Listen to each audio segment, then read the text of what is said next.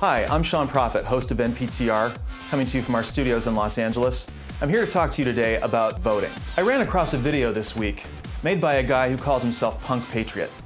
He's obviously a very sincere and concerned young man talking about the future of our country. This election season, we are being given two false choices and a choice that is not those two choices in Green Party candidate Jill Stein. Actually, that's completely wrong. We only have two choices. Now, I will agree with you, the two parties are very similar in a lot of things. They're very close to each other on the political spectrum. Somebody like myself, I'm right over there with Jill Stein. I'm right over there with Rocky Anderson. Okay, but I will not vote for them, and here is why.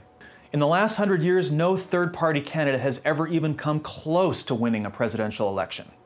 In January 2013, either Barack Obama or Mitt Romney is going to take the oath of office and become the next president of the United States.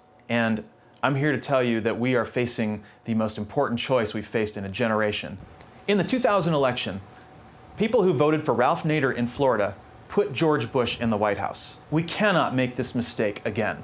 I'd like to talk about people who don't vote. If you don't vote, you basically don't ever get to complain about what's going on. It's really kind of strange that in a democracy such as ours, that we don't have 100% participation.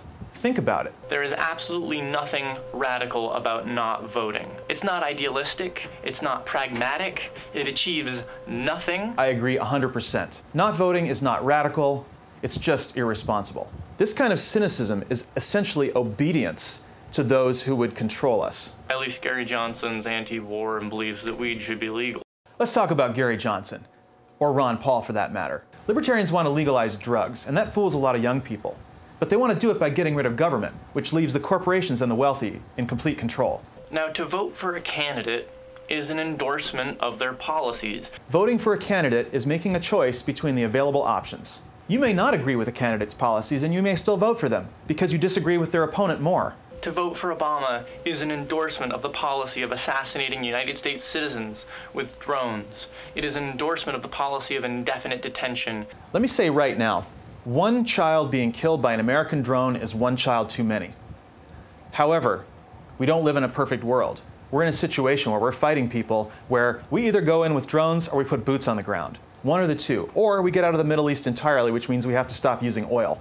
This is the choice every president will face. Every president in US history has made the decision to kill. We're not just talking about drone strikes. We're not just talking about indefinite detention. What we are talking about is the climate, the economy, the Supreme Court, energy. If you're a progressive and you think a Republican is going to be better than a Democrat on drone strikes and civil liberties, I don't know what you've been smoking. We have agreement with the people that we need to have agreement with to be able to use drones to strike at the people that represent a threat. So there you have it. Romney will use drones. He will continue, if not increase, the same drone attacks that you're complaining about. If you fail to vote in opposition to the murder of children, then you are complicit in the murder of children. Let's talk about complicity in the murder of children. This country consumes 25% of the world's resources, with only 5% of the population. All of the sweatshops, all of the factories, all the toxic waste around the world, children playing in garbage dumps and ingesting toxic waste, we make those products. Those factories are for us. That is complicity in the murder of children. Another huge difference that will affect all of our future between the two parties is economic policy. One party is for tax cuts for the rich, for gutting Social Security, for gutting Medicare, gutting Medicaid, voucherizing public schools, and essentially destroying civil society in this country. If he's elected, and if he does what he promised to do, Medicare will now grow broke in 2016. We can't afford a tax cut if Medicare is not solvent. We can't afford a tax cut if Social Security is not solvent. We can't afford a tax cut if we have these enormous deficits. Now, people ask me all the time how we got 4 surplus budgets in a row. What new ideas did we bring to Washington? I always give a one-word answer: arithmetic. Trickle-down economics has given us deficits. It's given us tax cuts on the wealthy. When you give a wealthy person a tax cut, you're basically sending them on vacation or telling them to go buy a new Ferrari at the taxpayer's expense. I don't have any problem with yachts or Ferraris or vacations. Everybody should have what they earned after they've paid their fair share.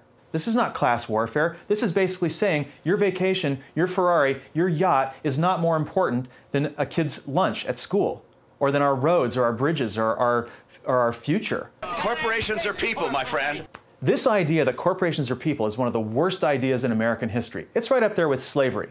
Slavery was the fiction that people were property. And the idea that corporations are people is the fiction that property can be a person. One party thinks that corporations should be allowed to spend unlimited money on election campaigns and lobbying. The Democrats have promised to overturn Citizens United through a constitutional amendment. The GOP is consistently terrible, abysmal on human rights, gay rights, women's rights. The Democrats have repealed Don't Ask, Don't Tell. The Democrats are in favor of banking regulations. I haven't even talked to you yet about the Supreme Court. And we have a situation where during the next 4 years, 2 out of the 9 justices are expected to retire. That means whoever becomes president in 2013 will appoint 2 new Supreme Court justices. Now, if we elect Mitt Romney, those 2 justices will be in the mold of Scalia and Clarence Thomas. Mitt Romney has radical views on abortion, on gay rights, on women's rights. He would roll back progress 50 years. President Obama promised to begin to slow the rise of the oceans.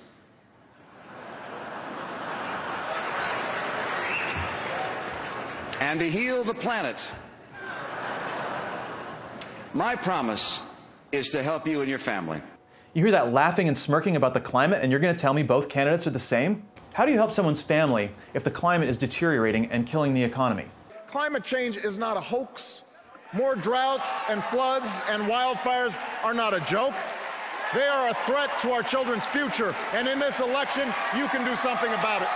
The climate affects all of us. It is the largest force on the face of the earth. How can you be running for president of the most powerful nation in the world and ignore the most important issue of our time, climate change? In 2010, the Democratic Party introduced legislation into the House of Representatives to cap and trade carbon emissions. That is a concrete step and something the Republican Party would never, ever do. So don't fail to vote. Don't waste your vote. Get to the polls and vote for President Obama, the progressive alternative. Our future depends on it. I'm Sean Prophet. Thanks for watching. You can catch me every Sunday night at 9 p.m. Eastern on nptr.net.